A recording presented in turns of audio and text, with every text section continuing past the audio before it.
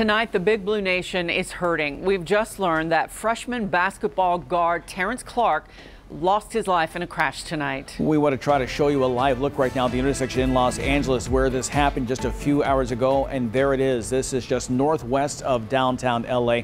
Clarke, just 19 years old. We just hung up a short time ago with Los Angeles police. Josh Berrien is here now with more on what we've learned about just how this happened. Josh? Yes, Larry. About 2 Pacific time, Terrence Clarke was driving south on Winnetka Avenue in an area northwest of downtown Los Angeles. Police tell us he was alone in the vehicle driving at a high rate of speed, which was caught on a local surveillance video. He was turning right onto Nordhoff when authorities say he ran a red light and hit another vehicle making a left turn. Clarke's vehicle ran into a pole and then hit a wall. He was then taken to Northridge Hospital, just 10 minutes away from where the accident was, where he was pronounced dead.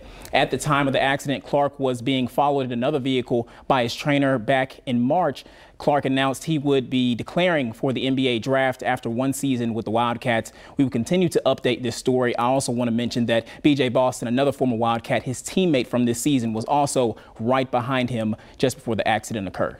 Larry, Nan, Nancy. All right, Josh, thank you. Just awful, awful news.